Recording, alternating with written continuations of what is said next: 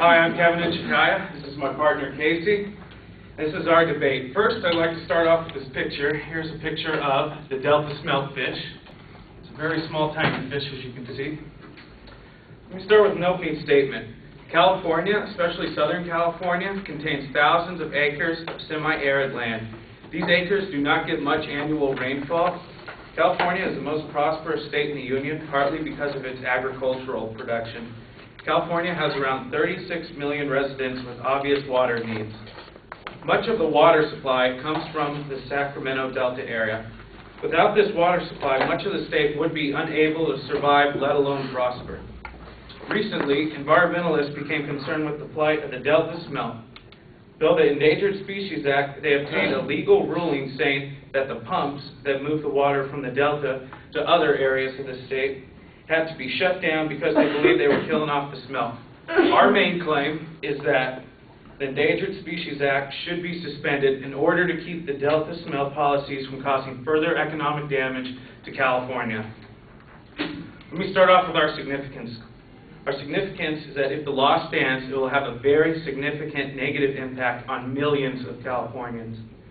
Now, this is from investors.com. It says, to protect the smelt, billions of gallons of water from the mountains east of Sacramento have been channeled away from the farms and into the ocean. So they're just wasting water, while farmers watch their crops wither and their once productive land become barren.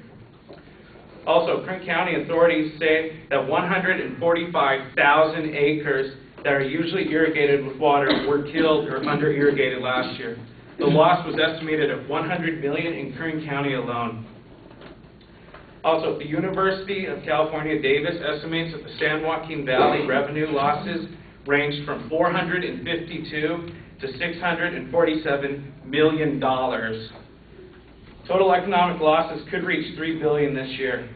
Now, the Washington Times says that the region's agricultural output is expected to decline between $1 to $3 billion this year. $1 to $3 billion this year, over last year, according to estimates from the agriculture and business groups. Also, the University of Davis study conservatively estimates that 24,000 to 32,000 jobs have been lost due to environmental regulations. Most of them come from the smelt ruling. It could approach 50,000 jobs. The situation intensifies. Now, according to the Wall Street Journal, the jobless rate is about 14% in California.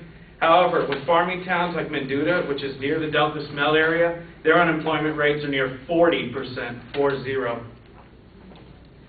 Also, the Valley has traditionally been a place where someone who can't speak English or with few possessions and little education, and even limited ability to speak English, could prosper by picking fruit, milking cows, or working in cotton fields. Now, my question is, where will these people with limited education and little skills do because they can't work with their farms because of the lack of water?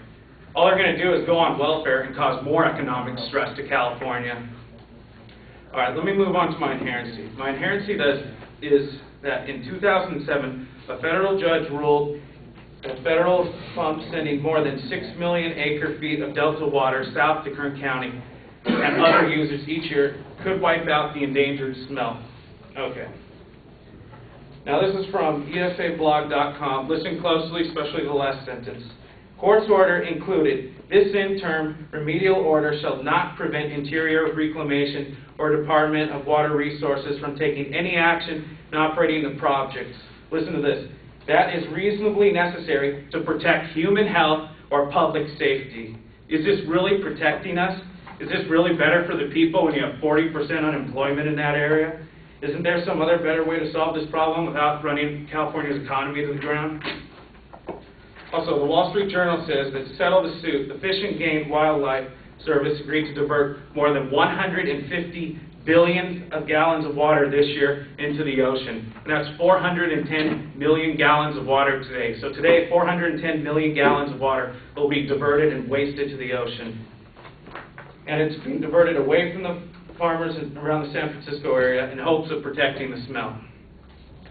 The Wall Street Journal also says that there are 130 animal species in California that is on the endangered species list. To date, not one single fish in California's water system has been removed from the endangered species list over the past 35 years.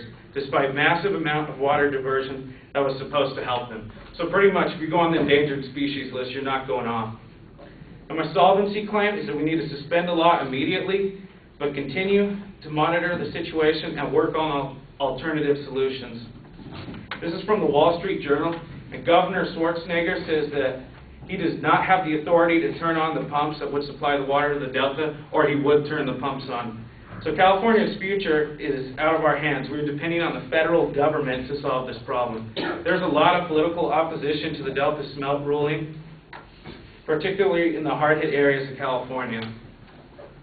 The Wall Street Journal also states that in August of 2009, 50 mayors all over the San Joaquin Valley signed a letter asking President Obama to observe the impact of the severe water rules firsthand.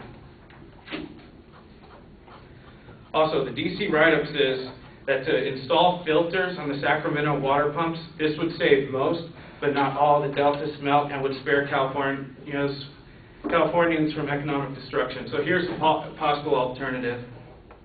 Also, they found a new spot where the Delta Smelt are that doesn't affect the people. And it says from the New York Times, this population, referring to the newly found Delta Smelt in a different area of California, suggests that the Delta Smelt are less susceptible to catastrophic event than previously thought. And another proposed possible solution is to install gates to regulate the flow of water into the Delta from the mountains and other sources. Now, the author says that the gates will keep muddy water washed into the Delta with rain and spring runoff water upstream and away from the pumps. Smelt populations have often been shown to follow muddy water. So if they keep the muddy water upstream and away from the gates, that's where the smelt will be. It will be safe from the gates which go to the pumps.